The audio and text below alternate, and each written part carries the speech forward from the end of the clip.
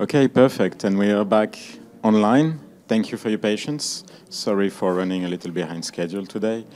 We're having the last session on the topic of type education this morning. Before starting, a few announcements. I have a few bad news and good news. The bad news is that unfortunately the roundtable on type education, which was supposed to happen in this room, didn't come together. The good news is that we normally should have Adam Twardock of FontLab giving us the privilege of demoing FontLab Studio to us at 12:30. Or ish, exactly. A good news and a bad news. The good news, we have a type critique organized tomorrow on lunchtime, so between 1 and 3. We'll have actually 3 of those sessions in French, Spanish, and English. That's the good news. The bad news, we have only 6 spots for each. So if you'd like to have your work reviewed and critiqued by world-class designers, make sure you register at the welcome desk. This morning's session is a bit dear to my heart because I have the privilege of introducing Hugues Gentil and Martin Brendeke from EsadType in Amiens, a class I've been teaching in the past. It's lovely to have them here and tell us about how they appropriate an approach in type design education, and especially around type revivals or un-type revivals. I hope they'll tell us everything about it. Thank you.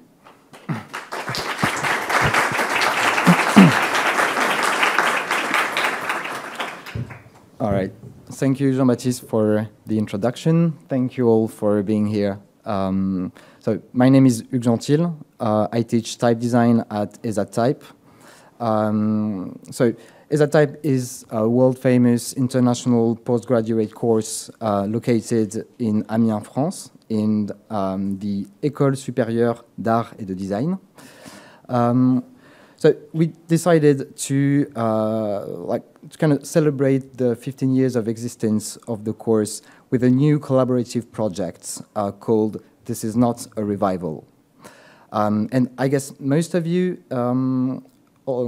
had already a taste of it in your goodie bag from the ATypI.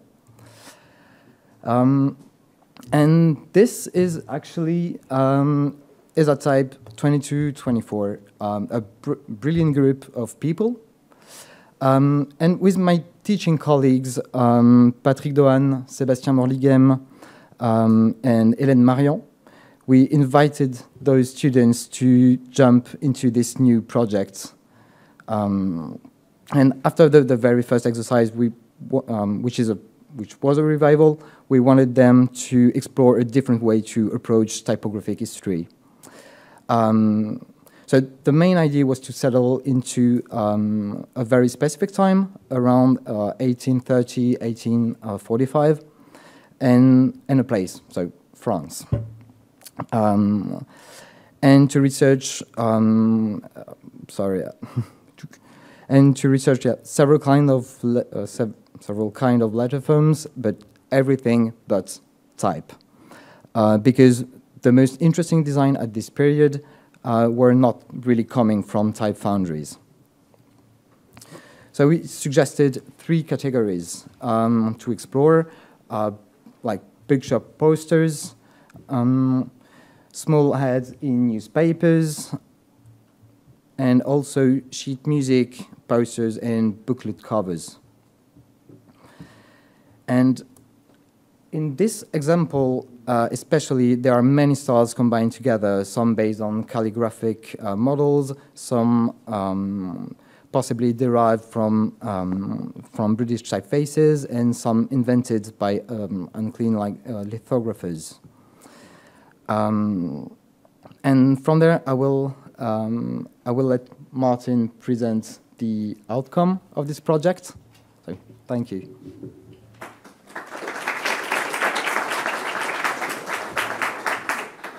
Thanks, everybody, and thanks, Hugues, and thanks, Jean-Baptiste. So I'm going to speak on behalf of myself and also on behalf of my 4 colleagues. Would you guys please raise your hands so everybody can see who you are? Yeah. And just for efficiency's sake, I've been elected speaker of my class, so I'm going to do my best to represent my work as well as theirs. When starting with my project, when I got the brief, each one of us could study whichever was on these genres of lithography and printing, whatever we wanted to do, as long as it was interesting. When I got the brief, of course the display lettering was neat, but it was just too much. It was too rich for my taste. So I gravitated towards these skinny caption letters. As a style, they're almost everywhere, especially on sheet music covers. As a musician, I thought the music covers were lovely. They're usually condensed, mono-weight, lightweight, and feature some funny adaptations to the small scale of lithographic caption lettering. The first step after gathering our sources was to do an experimental workshop with Hélène Marien. And during the workshop, the idea was really to recreate the environment that these letters were drawn in, and not to reproduce the letters themselves. Even though the title of the project was not a revival, most of us still had no idea what that meant. In my case, it meant a two-phase approach. And the first phase was smaller, smaller, smaller. I started with a ballpoint pen at 4mm X height and took it down to a 1mm X height. That wasn't weird enough, so I tried scratching the letters on the back of a piece of carbon paper. That started to get more interesting. So the second phase of my experimentation was wider, wider, wider, and I took the letters, stretched them until I could fit 3 to a line, if that, and this introduced a radical distortion of the letter form that I wouldn't have done otherwise. Still, that was a little too easy, so I was asked to scratch the letters into a transparent plastic sheet, forcing me to lose sight of what I was doing and also lose control over the letter forms. If any of you were wondering where that logo came from on the first slide, this is it. It was an accident. And when it was impossible to see the letters I was drawing on this plastic sheet, we had to preview them with a light or by rubbing some ink on it. And the light had the effect of producing these cool projections that could be a whole project in and of themselves. Anyway, I took these skeletal letter forms and built them out with a speedball nib, even adding contrast. This had the effect of closing or drastically reducing the counter shapes. And at this point, I had everything I needed to digitize the typeface and add something quite different. When I digitized this heavy, ultra-wide, high contrast letters, they looked terrible in text. I could only fit 3 to a line. I couldn't write a whole word. I took out the counters, and that made things more interesting. The letters looked much more solid without counters. From there, I went far and wide. I must have done 20 different iterations on this. Skinny, wide, different contrasts, no contrast. I tried everything, even made a cool sans serif version. But really, there was something about this interplay between the letters. Without the counters, it was all about the interletter spacing. And that really caught my eye. Still terrible to use in a layout, so I started stacking them on posters, and that's when I found my solution. This wasn't even a horizontal typeface. It was a vertical typeface. I threw away the capitals, and then I started having fun. Or I threw away the lowercase, keeping only the capitals, and that was the fun part. I have 3 solutions, or 3 answers to this question, let's say.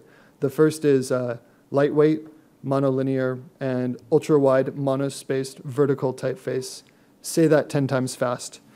And this is perhaps the closest to the source, where I basically took these caption letters and turned them on their side in terms of form.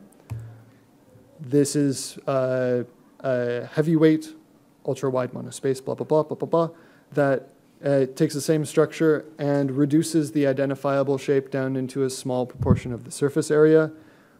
Again, focusing on the inner letter shapes. And taking it to the extreme, a sans serif version, where I just tried to use the smallest amount of information possible to identify each letter. Great for maybe a sci-fi Old West wanted sign. Also works in a set of cadenced widths, which was very fun to play around with, and creates a solid block of text on the screen. Try reading that. this was not used for the ATypI branding. And it's not a revival either. One of my favorite project names.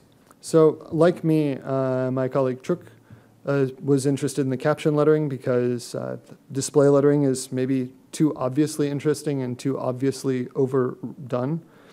But unlike me, Truk started with heavily slanted script caption lettering, and these were also quite common and maybe more iconic of the specific lithography lettering style. Heavy slant, horizontal features, long serifs that balance out the extreme slant. Really a horizontal rhythm, which is uncommon in a script lettering. Truk also started with a monolinear tool, but unlike me, she wasn't just focusing on the size, she was focusing more on speed, and speed to distort the letters. So she went faster and faster and faster until more angular and bizarre shapes started showing up. She also tried experimenting with the plastic sheet. It wasn't as useful for her as it was for me, but it still produced some amazing projection results that we all had fun playing around with. Again, this could be a whole project in and of itself. Once she had some original constructions with a monolinear contrast, she bumped up the X height and used a broad nib with a horizontal stress to see if that could distort the letter forms even further, and it did. Piling up the strokes in a small X height forced her to come up with some really original solutions for letters like S and G and Y. And letters like E and X were incredibly hard to write with a broad nib pen with horizontal emphasis on such a small X height. This is anywhere between 3 and 8 millimeters. And it really helped crystallize the ductus by forcing the contrast into a small X height. From there, she traced it with a large felt tip marker to come up with an angular 45-degree angle slant script typeface. How cool is that? But she didn't stop there. She went on to make a set of different versions on this, playing with width, weight, features, softness, and really going back and forth in between these three